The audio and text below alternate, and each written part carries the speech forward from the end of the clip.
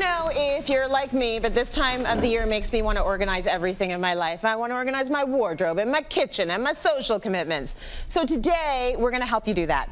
And we're starting with my favorite thing, shoes. Here with brilliant DIY shoe organizing ideas is Julia Grieve.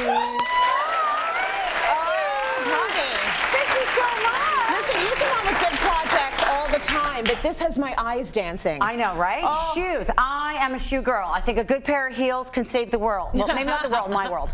But I think what happens is we end up getting so many different pairs of shoes. They end up hiding in the bottom of your bottom of your closet. Yeah. And then you end up tossing shoes that really just needed exposure. That's right. Because if you saw them, you would be wearing them. Yeah, because they're so pretty. Exactly. So, and you know, shoes nowadays is honestly like a multi-million-dollar business. Yeah. Right? Some shoes are so expensive.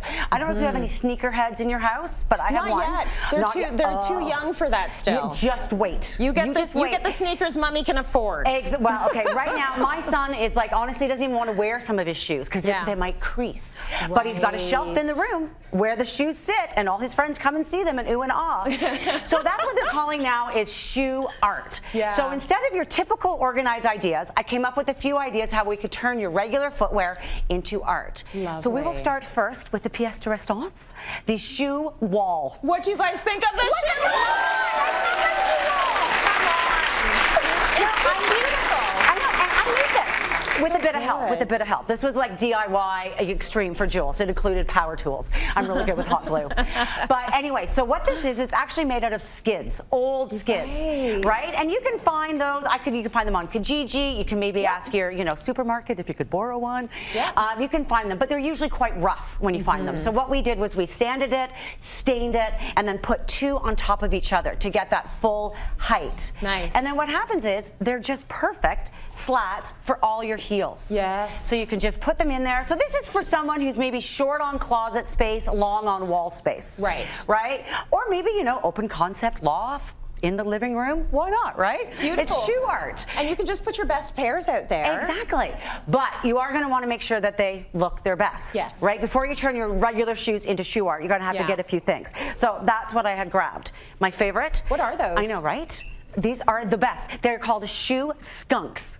And it does exactly the opposite of what you think. Well, anyways, what it does is actually take the odor out. So it works with activated carbon. You just drop them into your shoes like that. Yeah. Or runners or whatever you want. And then that's going to take the odor out of them. And it's a natural way of doing it. Then you can obviously get like wipes, shoe rescue wipes. These are great so you can wipe them down. Actually, after you wear them, wipe the insides of them. Any kind of sprays. These ones I love. They smell like cedar. Oh, nice. So it goes inside there. These are great. I got all this at well.ca, which is a great place. Had it delivered.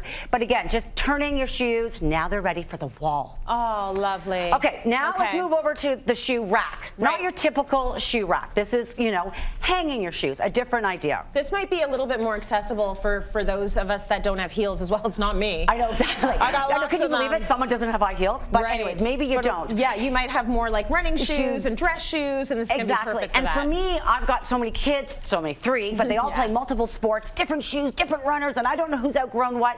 So when they're hung, we can see them all together. Yes. And so for doing this, I got this rack came from IKEA, which is great because it's got the rack across there. Also comes with hooks on it. Oh, nice. And then I use these hooks, which are pattern hooks. I don't know if you've ever seen anything like this. We'll normally carry patterns, like fashion clothing patterns. Yeah. But because of that ribbon or rope there, you can flip it over.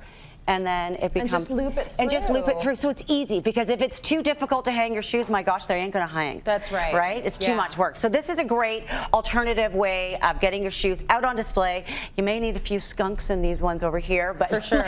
And also it gets them off the ground. Off the floor. I cannot take it. I cannot take it. I can't take it. Why can they hang a backpack? Why can they hang a coat? But they have to like toss their shoes. Right. No, hang them. Hang them. Hang them. Very nice. Okay, I love this my solution. last idea, Tracy, this is for people that maybe are not buying into shoe art. Okay.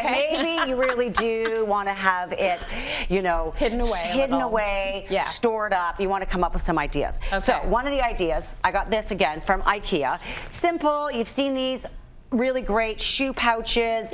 You can hang these in your closet. You can hang them on your racks, wherever you want to do with them. Multiple ideas with them. Yes. But what I did was I created a shoe box. Okay. This is the ottoman that sits at the bottom of my daughter's bed. Beautiful. And if we open this up here, you can see, look, what I've done is cut the things here and then to the edge. Yes.